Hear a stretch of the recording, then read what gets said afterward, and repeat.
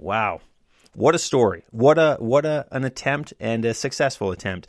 Now, the big thing that I'm honestly most impressed with, unless you haven't touched on it yet, is you so far haven't mentioned any sort of aches and pains, really. Did your body just hold up flawlessly? Obviously, you had probably natural aches and pains, but as far as your body holding up, how'd that work out?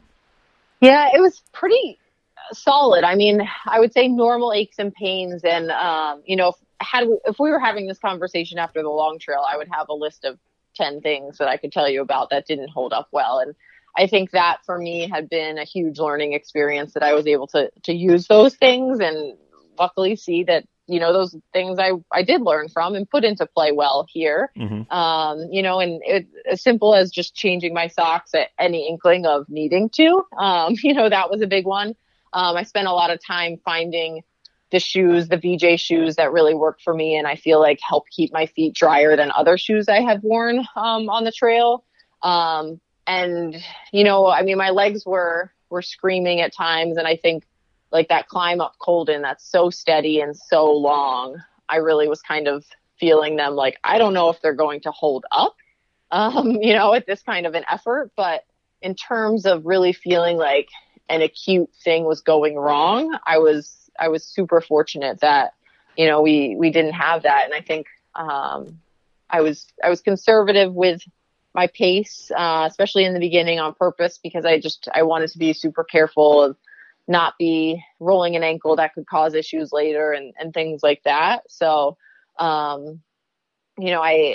learned a lot from the long trail for sure, that I think helped pay off with how I kept my body in decent form for this, but also, the sleep deprivation side too, that hit me like a ton of bricks on the long trail, and definitely dealt with it a bit better in the high peaks. So I was pretty happy about that. Very cool. So it seems like you learned so much on that trail, which translated here. So now, hindsight, after the fact, you completed this task, 3 days, 16 hours, 16 minutes. You set the women's FKT, supported FKT. So is there anything you would do differently? Let's say you did it again, or in hindsight now, what could you have done differently, if anything? There's definitely places where I feel like you could play with pushing the pace and things like that. You could play a little bit more with kind of going until you're really needing sleep, each day, rather than saying, this is my breaking point. And I think, I think that's kind of the interesting part of this, that is having, to do it again and to have the opportunity to then kind of say, you have your pacer and they have a bivy and what you need to sleep. And so the sleeping would just change. Like, can you push another hour up the trail? Could you push another 2 hours up the trail before you need to sleep, type of thing? And I'm not sure if I'm the person that really wants to do it that way. But I think it certainly could be done, and you could take advantage of some of the nicer weather and conditions, and maybe make a little bit more leeway when you're feeling stronger by doing it that way.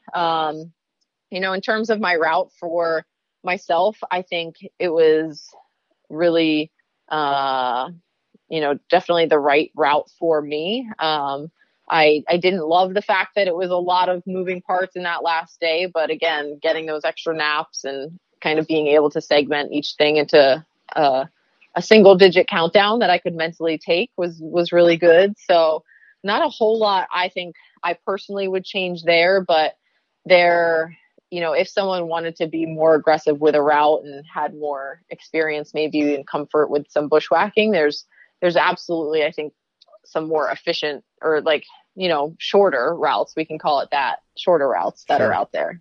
Cool. So I know your hike was raising money for the Patton Institute. Can you tell us a little bit about that? Sure. So that is a kind of a retreat. It's a cottage on Lake Champlain where they bring in writers of color every summer to write and share. I think their only job there is to write. And Alice Green is the founder of it, and her hope, she's a Black woman who grew up in the Adirondacks, and her hope is that, maybe they do write about the Adirondacks and share some things about the place that they're in, but if nothing else, they get to experience the outdoor space and maybe even just talk about it word of mouth, that kind of thing.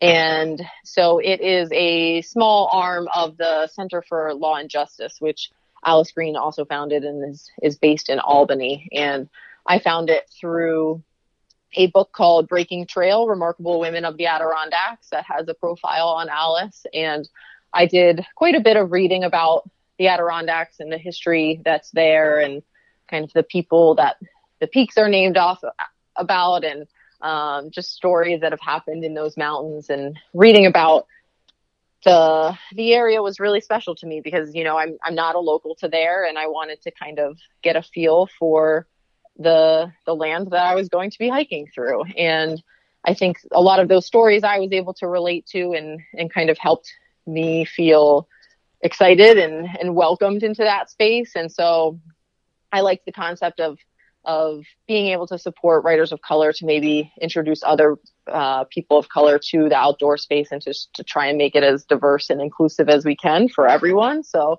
that we all can enjoy it. So that fundraiser actually went really, really well. You know, if you find me on Instagram, I'll be keeping that link up for a couple weeks at least. So, you know, if you did want to support or share that with your networks, it would be greatly appreciated. And the folks there are super excited about just kind of having that come in. I think it's not something that gets looked at a lot, and so they can do a lot with that money, and they're really excited for it. All right, that's great. That's great. So what's next for you now that this is over? Some rest. Sure. Some wine. So, you know, I have no firm plans. I'm a firm believer in working really hard and going all in on these big goals, but also making sure I have the time and the space to recover and not feel like I need to just jump into another project. So at least, you know, in the short term, nothing is on the calendar at all. You know, I'll say the larger picture of things is that I am definitely interested in doing a self-supported effort at something at some time. So, you know, I'm not sure exactly what trail that could be. I've taken a lot of looks at the Tuscarora Trail, actually, which is kind of a little bit more local to me. It runs from Pennsylvania to Virginia, and it's about 250 miles. So I think that could be kind of a good one for me to try a hand at for a self-supported attempt at something, and to just, you know, continue to get comfortable in the mountains and the woods by myself. I grew up camping, but kind of camping in a campground and things like that. So being in the wilderness and the true woods is still something I'm learning and getting a feel for, but I love it. So I'm trying to embrace that process and maybe be looking at something to do a self-supported attempt in the next couple of years. Cool. Well, if you're looking for ideas, there's also the Northville Placid Trail here in the Adirondacks, 138 miles from Northville to Lake Placid. It's on the FKT site. You can see what those times are now, but that's also a great trail, and you know, it's a little shorter, so it might be a nice start too as well. Well, exactly. Yeah. It sounds like a good distance. Yeah. So I like to ask all of my guests that come on the show these 3 questions at the end of each episode. They're just fun questions, no wrong answer. The first question, is there anything in particular that's unique to you that you always have to have in your backpack when you're out hiking? Oh, that's a good question. I mean, not necessarily unique to me, but I will always have candy. Like, hands down, I will have candy. Absolutely. Yeah. I always have Snickers bars in my bag, so that's for me. Yeah, I'm more jelly beans, probably, but yeah, a candy, like a sweet of some kind. If you need a quick hit of sugar, then my pack is the place to find it. Cool. So for you, you've traveled all over the world. You've competed everywhere. What, in your opinion, makes the Adirondacks a unique place? I think just the community around it. Like, it's so rare to find a place like that where people seem to really appreciate that it's there and they want to get out and use it and kind of make the most of it and enjoy that space. You know, I think a lot of places you go, you find that the outdoor space built into there is taken for granted, and a lot of the locals aren't there a lot of times. And it seems like the Adirondacks are something that the locals are, the roots of, and they are the living and breathing being that keeps the Adirondacks alive. And they, have only welcomed me in with open arms, and I've been super appreciative of that. So I think it's that community feel, and totally sets it apart. Oh, I like that answer very much, and I appreciate that, and I'm glad you felt that when you've come up to the Adirondacks. And my last question is, so why do you hike and why do you compete? And what you're putting your body through to do this is an incredible thing. No one's making you do it. What's the reason that you attempt these long distance hikes, these races?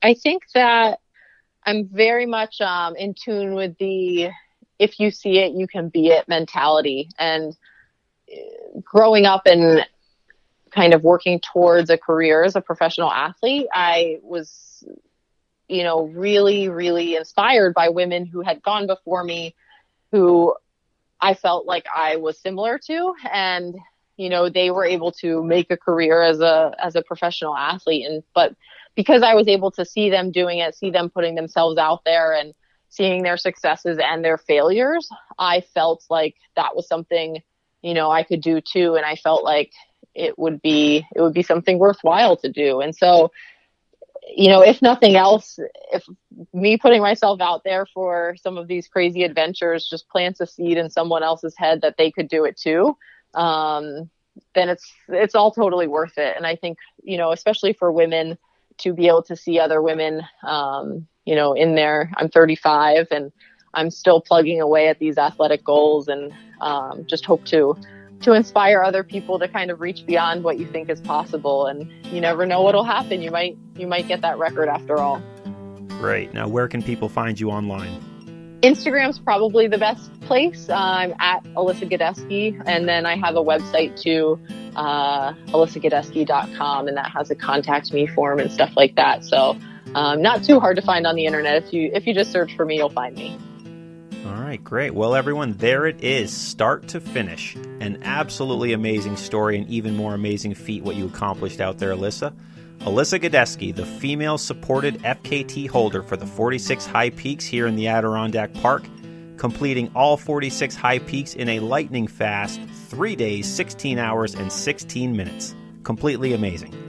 Well, I hope you all enjoyed hearing Alyssa's race story broken down day by day. I certainly did.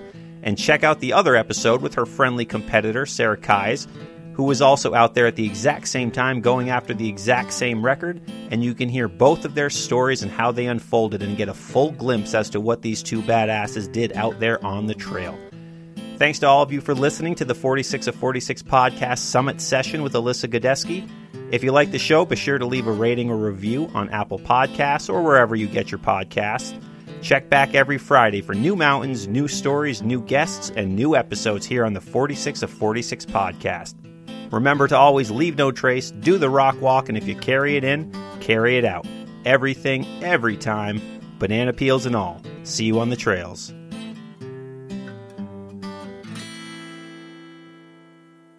Hey everyone, James here from the 46 of 46 podcast. Let me ask you a question. Whether you're waking up in a tent at your campsite after a long day on the trail, or you're driving to work, what's the first thing you want in the morning? Coffee. And so much of it. The new Campfire Blend steeped packs from Recess Coffee is exactly what you need to get your body and mind trail ready in the morning.